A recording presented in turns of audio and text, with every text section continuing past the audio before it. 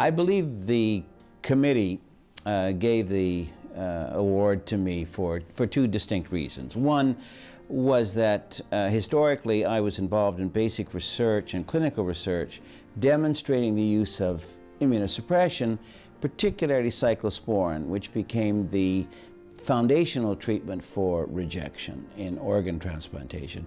And then secondly, demonstrating that type 1 diabetes was not a diabetes as a result of infection, but was an autoimmune disorder which we treated and demonstrated that in fact we could induce remission. The second has been my passion for the last 2 decades, and that is delivering on the promise of medical research in this country through translation medicine. And translation medicine simply is taking it from the bench all the way through to the bedside. And so whether it is the teaching of how you take a discovery through to the bedside, finding the capital to facilitate that, creating an institution in which translation medicine is the raison d'etre, I've tried to make Canadian research of practical benefit to the Canadian public. It's our responsibility, and I think it's our great future.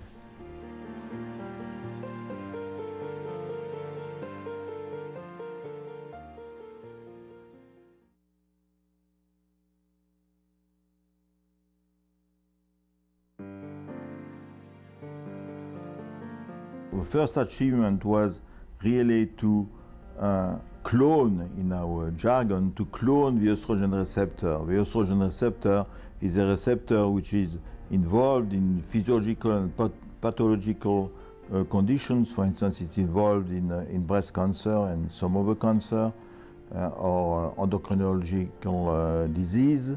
And having cloned it, then we discovered that it belonged to a large family of similar receptors, not only the receptors which are already known, like the progesterone receptor, or the androgen receptor, the male receptor, but also receptors from vitamin D, receptors for vitamin A derivatives, receptors for metabolites, which are part of the general metabolism, and all these receptors form a large family of exactly 48 receptors in human.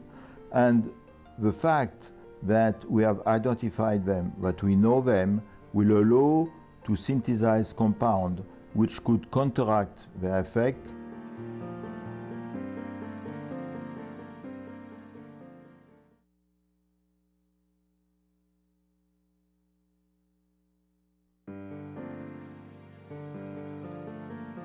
My lab discovered a protein called hypoxia-inducible factor 1, or HIF1, that controls the body's responses to low oxygen. And the factor is very important because it allows cells to adapt to not having enough oxygen, allows, for example, your body to make more red blood cells to bring oxygen to your tissue, to make more blood vessels to carry the blood cells to your tissue. Helps your body to breathe faster if you're not getting enough oxygen. So all the responses that the body coordinates to try to ensure that all the cells have enough oxygen are controlled one way or another by HIF1. There are important implications for a number of diseases. So for example, in ischemic cardiovascular disease, where the blood flow to the heart, for example, is impaired, it may be possible to stimulate new blood vessel growth and to improve the care of people with coronary artery disease. In the case of cancers themselves stimulate blood vessel formation, and there, by inhibiting HIF1, we may be able to block tumor growth. So really, the most common causes of mortality in US and Canada may be amenable to targeting by our understanding of HIF1 and its biology.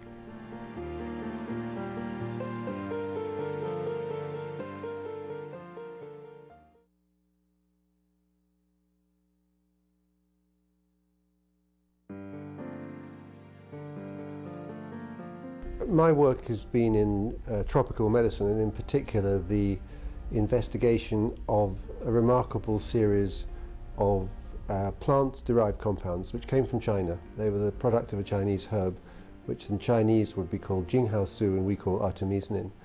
And these turn out to be the best anti-malarial drugs. And our work in Southeast Asia showed that these drugs could save lives in severe malaria, and that together with other drugs in something we call artemisinin combination treatment were simply the best treatments for the killing malaria, the falciparum malaria that today kills about 800,000 people every year. And this artemisinin combination treatment has become the treatment of choice throughout the world.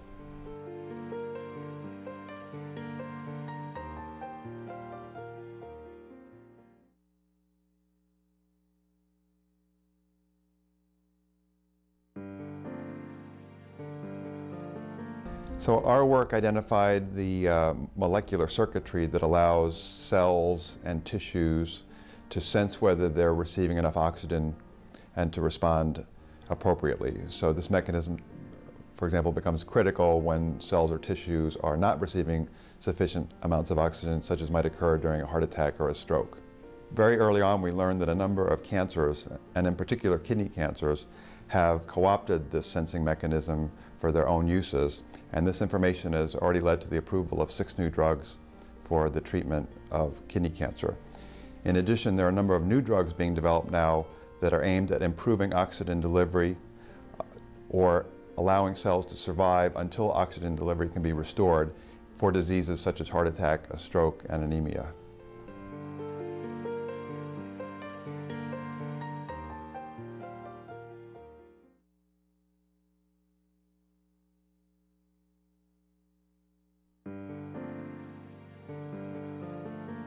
I trained as a kidney physician, and I was interested in the mechanism by which the kidney regulates a hormone, erythropoietin, in accordance with blood oxygen levels. And what we discovered rather unexpectedly was this mechanism was throughout all animal cells and did all sorts of things in response to low oxygen to protect cells and tissues against low oxygen levels. Now, low oxygen levels are an integral part of many, many human diseases, cancer, vascular disease, heart disease, lung disease. So the hope now is that this insight into the basic mechanism of oxygen signaling could be used to design new interventions, drugs that might assist in the therapy of these diseases.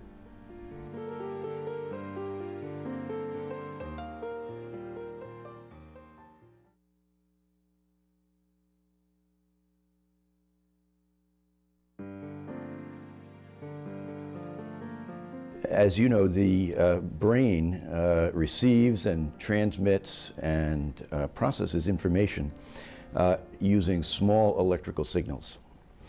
And our work led to discovery of the molecules in the brain that generate those electrical signals that are conducted along nerves, and also the molecules in the brain that begin synaptic transmission, which allows the electrical signal to move from one nerve cell to the other. The molecules that we discovered, which are called the sodium and calcium channels, are involved in a number of diseases, and they're important drug targets for therapy. For example, genetic mutations in the sodium and calcium channels cause inherited forms of epilepsy, migraine headache, chronic pain, cardiac arrhythmia, and periodic paralysis of the skeletal muscles. And drugs that act on sodium and calcium channels are used in the treatment of epilepsy, chronic pain, and cardiac arrhythmia. We hope that our work will help to understand these diseases better, and perhaps more important, help to develop new therapies and new drugs that will be used in the future.